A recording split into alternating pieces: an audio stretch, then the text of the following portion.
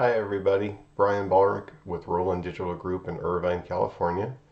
Here again for a follow-up video.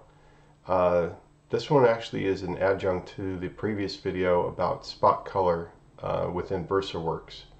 And I wanted to take a moment to give you the basics of designing with the spot colors, which we didn't cover in the previous video. The previous video was really just a glossary topic of the application of why do we want to look at these spot color abilities within VersaWorks and how they get used.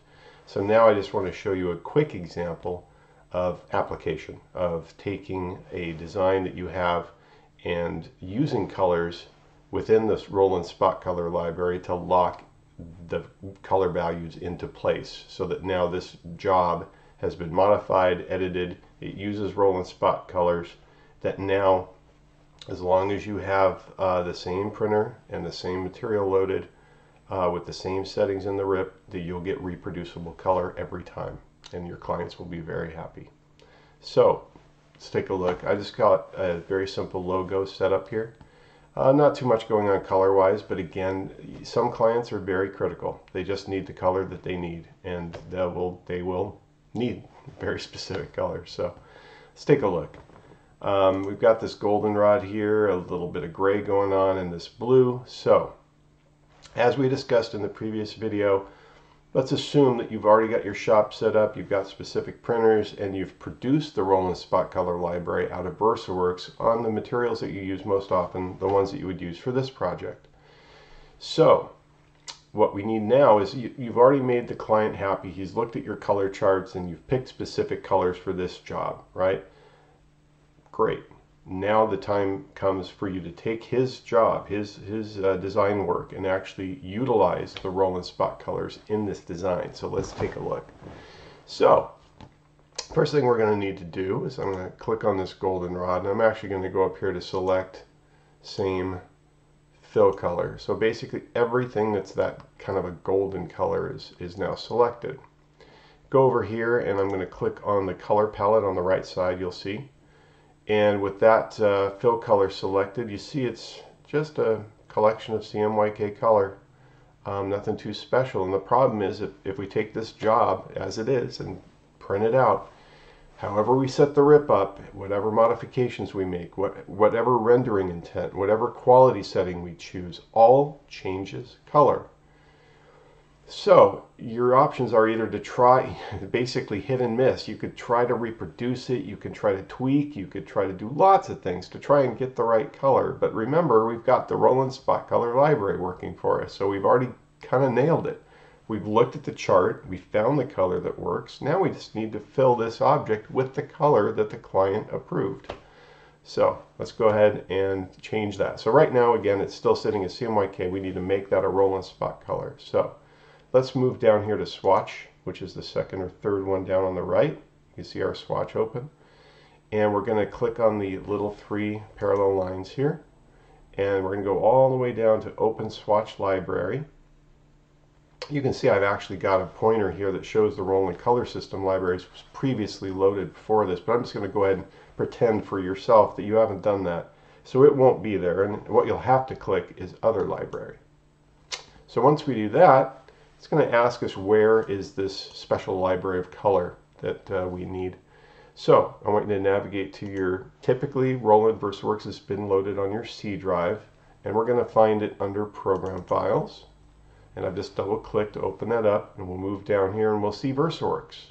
Double click your VersaWorks folder, and sure enough, third folder down you're going to see a folder called Swatch. Let's go ahead and double click that.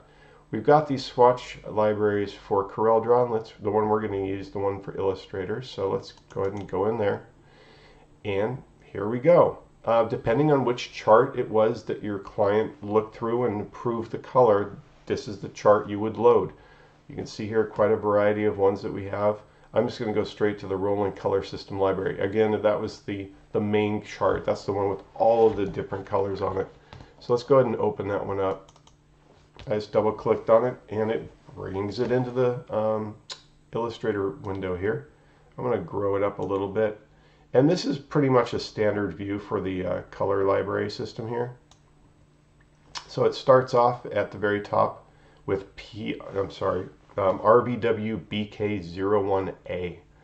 And then moving across, we're going to go all the way up to RVW BK21A, and then there's 22A. Again, all of these colors represent the chip chart that you already produced.